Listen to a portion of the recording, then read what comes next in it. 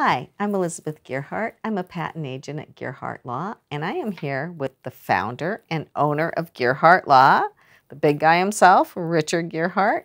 And we have a pretty interesting topic to talk about right now. What I wanted to talk about today was how in the tech world, there's kind of a debate going on right now.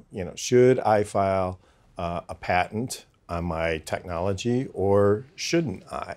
And so I kind of wanted to discuss the pros and cons of filing a patent on software. There's a lot of open source software and people like to use that, and they're like, well, everything should be open source, and but what do the big companies do? Do they is all their stuff open source, or do they? That's a trick question, or do they because get patents? you know exactly what the answer to that I is. do know the answer.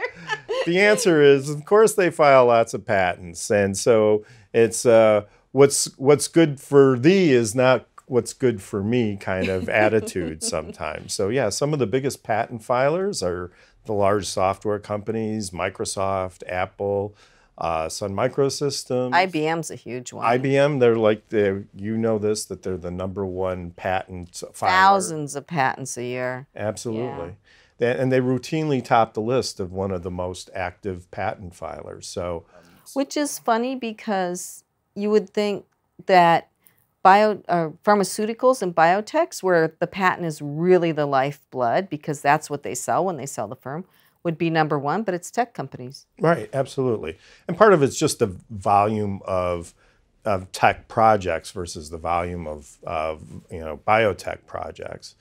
That plays a role in it, but certainly in terms of raw numbers, the number of software patents filed by the patent office is like the largest category. So you're absolutely right on that. Some of the things that people say with the pros and cons of the software patents is, well, #1, the software is always changing. So if I file a patent today and in 3 years we rewrite the application, the patent may or may not cover the software. So that's like a con. And then another con is that the patent applications publish, right? So everybody knows what you did. So everybody knows what you did. Right. And so may not be so protectable. But there are strategies for dealing with those issues. And any software company that has something that's innovative should think about protecting their ideas. So I'm just wondering, because I have written patent applications in the past, I've never done software, but if you make the claims, which are the heart of the patent application and what the patent office examines, if you make them broad enough, could they carry over and protect the next iteration of whatever program you're writing?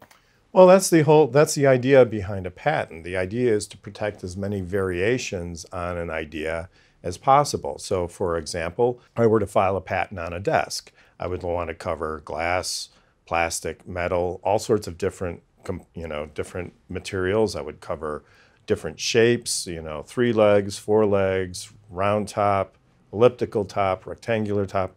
The idea is to protect the concept of a desk and to protect as many variations on it as I can. And so in some patents, you can protect a lot of variations if there aren't a lot of previous patents in the technology. In other cases, you have to have narrower claims. And so it really depends on the invention. And so my point would be is that if you have an innovative software product, you need to talk with a patent professional, preferably somebody at Gearhart Law, but at least another professional. Find out what your options really are, and then you can make an informed decision.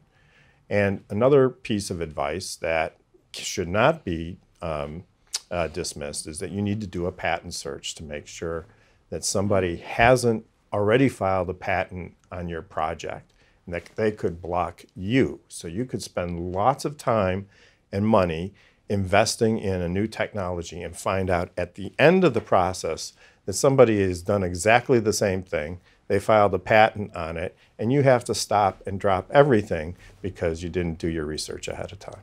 Right. So that's called a freedom to operate, right? Absolutely. So freedom to operate means that you see if there's anything else that could block you from operating. Right. Gives you the freedom You to have operate. the freedom to operate. Good choice of words. So we do searches to see that there's nothing else close out there, so we can decide that, yes, you may be able to get a patent on this and we should draft a patent application. Right. But we can also do them to make sure there's nothing blocking you if you can't get a patent application. Right, and that should be a first step in any technical project that where you're creating technology. You always want to check first before you put a lot of time in. And then sometimes your idea may be partially blocked, and so if you see what the other patents are, you may be able to design around those patents and still achieve your goal. But it's much harder to do at the end of the project after everything's set. So even if you decide you don't want a patent, you need to look before you leap. What about copyright? Copyright is another way that software is protected. It's relatively inexpensive. It protects just exactly how the software is coded. So it protects the line-by-line software code, which for certain types of applications is a perfect type of protection, but it tends not to protect the concept. And so it's two different types of protections. Again, you need to talk with an expert in the area to figure out the best and most cost-effective course. So if you have a copyright on your program and then you debug it and change some of the code, you no longer have that copyright? You could file a new copyright. Chances are good that if the changes are minor, your current copyright would still cover your software program. It just depends on the extent of the changes.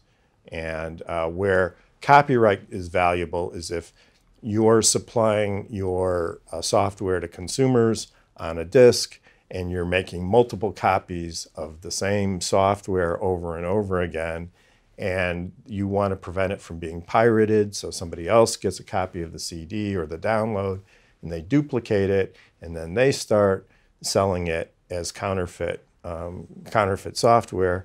Copyrights are extremely valuable in that situation to prevent infringement. Do you have a copyright automatically? You do. But you probably need a federally registered copyright to go after anybody in court. Is that right? Well, or there's advantages to registering the copyright. It's not that expensive. And you get statutory damages, which means that the court can set an amount for each infringement, and that if somebody's making duplicate copies of your software, then that can be substantial damages. So patent or copyright, I mean, does it just go case by case? It really depends on what the application is, how novel the technology is, and what your business goals are. Should you patent software? Should you not? Well, you got to ask an attorney, a patent attorney. Richard's pretty good. You might want to ask him. Feel free to call us anytime, and we'd be happy to discuss it with you. Yeah, if you have any questions, give us a call at Gearhart Law.